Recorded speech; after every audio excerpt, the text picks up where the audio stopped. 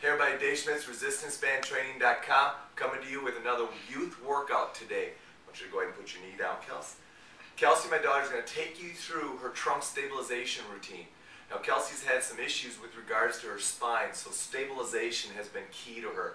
And she's worked really hard to get back stability that she had to kind of let go for a few years due to a spinal issue. So as a result of it, now we're really teaching and working hard and getting her trunk stability back.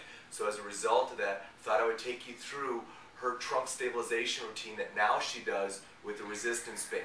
All right, it's 4 exercises. Let me take you through what it looks like. We'll take you through the progressions that she uses.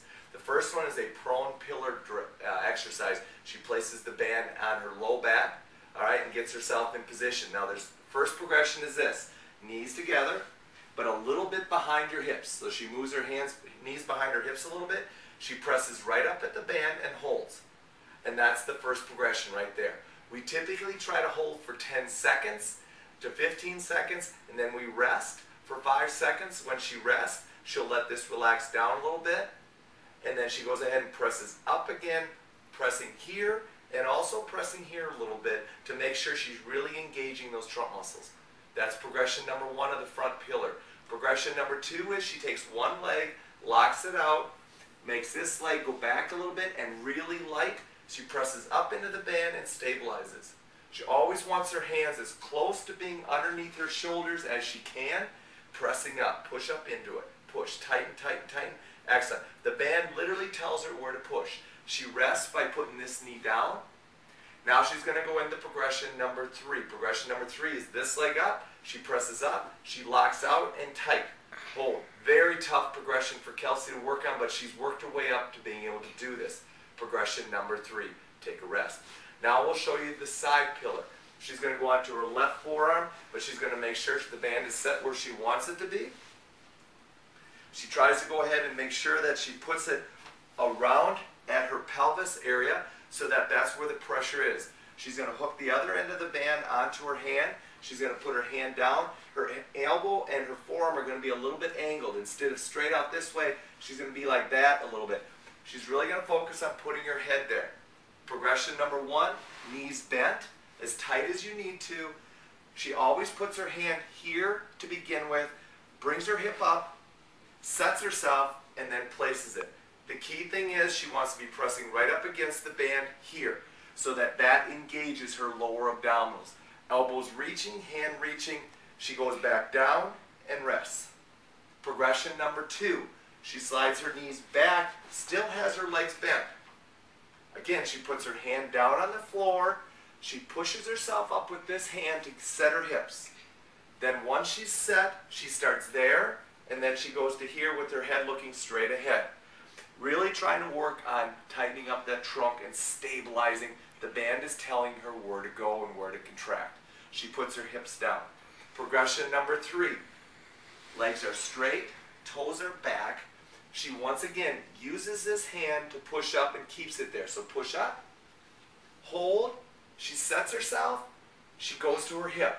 She makes sure she's solid there before she goes to here and holds and stabilizes. Excellent job. Rest.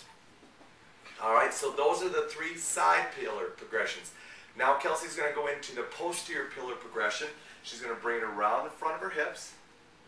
She's going to put her hands through the band and then loop it through her thumb. So as you see it, I'm going to bring it up here.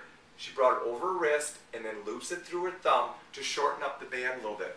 She's going to put it right on the crease of her hips so that when she goes up into a posterior pillar, the band hooks on her ASIS or her hip bones. All right?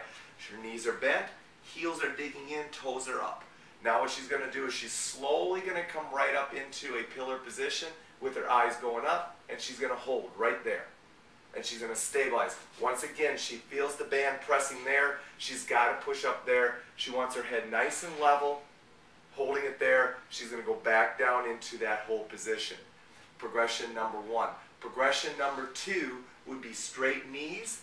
Very difficult to do, but Kelsey's going to give it a try. She's going to see if she can go from there into that, elbows back. She's going to go into a straight leg position and hold. Excellent job. Keeping the hips up. Very good. Back down. The last progression, which is very difficult to do, is she's going to go into that position, and then lastly she's going to bring her knee to her chest of her right knee. So she's going to go into a straight position first, head back. She's going to try to bring it up without dropping her hip. Bring her up, bring it up. Excellent job. She puts this back down and rests. Again, making sure, the tendency will be, because they're getting so much, trying to get so much extension through their low back, they try to extend through their head. The more they can keep their head level, if we go to the first progression here, Kelsey pops up again, we want the head to be level, not extending back. However, as they try to get more extension through their lumbar spine, they'll head their head back. She wants her head there, just looking straight up at the ceiling, pressing the hips through, and holding strong as she's doing that. Excellent job. Pillar progressions using bands. My suggestion is you start out, no bands, go ahead and teach your kids how to do those positions, all three progressions. Once they learn them, then go ahead and use hand pressure to teach them where to press. Once they get that, now they can go ahead and cut them loose using the band and see how they do. Hope you enjoyed this pillar progression. We know kids lack trunk stability very often as they develop. Therefore, you know what? We got to get them going, and this will help a great deal.